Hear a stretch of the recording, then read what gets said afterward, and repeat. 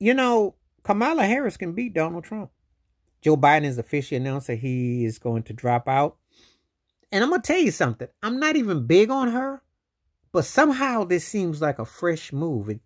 I feel like Obama's orchestrated. And I'm going to tell you, I have my issues with her, but see, there's a few factors involved. I'm going to ask this to dear old America with 3Ks. How racist and sexist are you? Because now you got a black woman who is not really threatening, but she's in a position where she can win. She picks the right VP.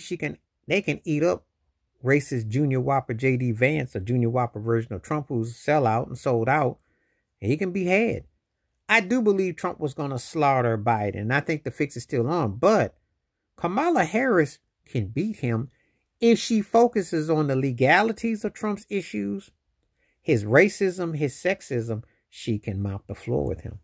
And if she picks the right running mate, probably Governor Whitmer of Michigan, they could win. They could actually win. Imagine two women running president and vice president against trash like Trump. Could actually win. If I was a strategist, I would say Whitmer.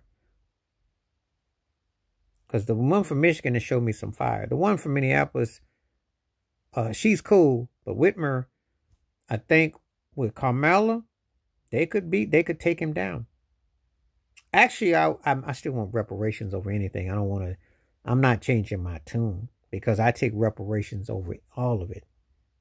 Because it's not for us, and I ain't changed that. But I do believe Kamala Harris could beat Trump. For reasons of common sense. Because Trump is racist. He's sexist. He old. He's convicted multiple times over. And he's very derogatory.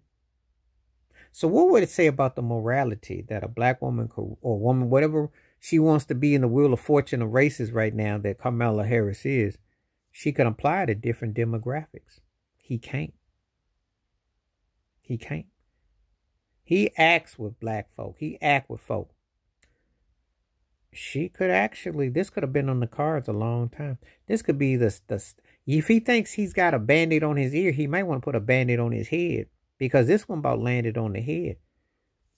If Kamala Harris teams up with Whitmer from Michigan, a woman of different, multiracial, and a white woman together, running in 2024, you're going to find out if America's progressive or not. Now, you know they hated Hillary Clinton because she had that last name and she could definitely hang and she knew her stuff, and Trump had to run that off the railroad. But this situation would flip the script.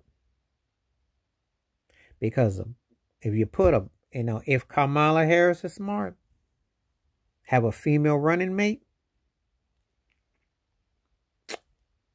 that could do the trick. That could do the trick. And I definitely think she have a better chance than what Biden would be there with it. Because Trump can't weasel out of that, though. And I don't have a dog again in the situation because I'll take reparations. I tell you that already. Ain't nothing changed. Give me reparations. But the Kamala Harris situation is an eye-opener because it flips the script. They didn't quite see this coming. And what could be the possibilities if she flips it the right way? Because she's got a legality, even though I don't agree with her previous. But she's from a legal perspective, a common sense perspective, a woman of color, and the sexism involved. She could be Trump's worst nightmare.